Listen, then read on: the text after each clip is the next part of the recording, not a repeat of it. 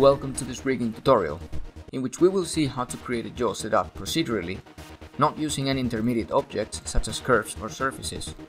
but instead getting pre-calculated values to open and close the jaw, and at the same time keeping objects in between to create a seal effect, as we can see here. In this case, we will do it creating parent constraints